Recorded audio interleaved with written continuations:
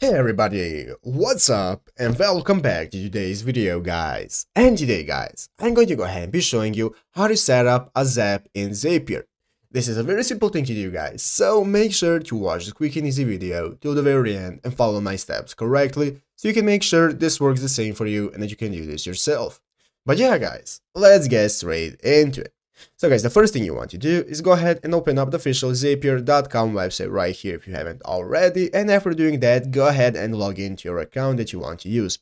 If you do not already have an account, just go ahead and create a new one, and after logging into your account, you'll be greeted by this main page right here, which is the home page of the Zapier web, so you can see you can get started creating new automations, zaps, see your dashboard, and so on.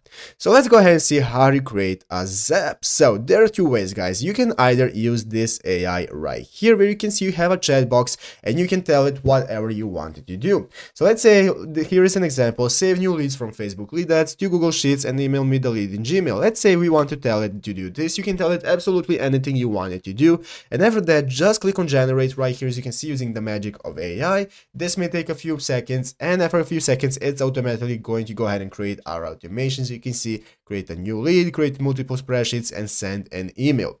So this is one way to do it automatically. If you want to do it manually guys, what you can do is click this create button right here in the upper left corner. So click on create, and after clicking create you can click zaps right here, and click on zaps is going to take you to this new page where you can get started creating your zaps. So you can select your trigger app, you can select what action you want to do, what other apps you want to do, and so on. So just enter in all the info that you want, and after that click the publish button right here in the upper right corner, and you'll successfully be able to create your zap.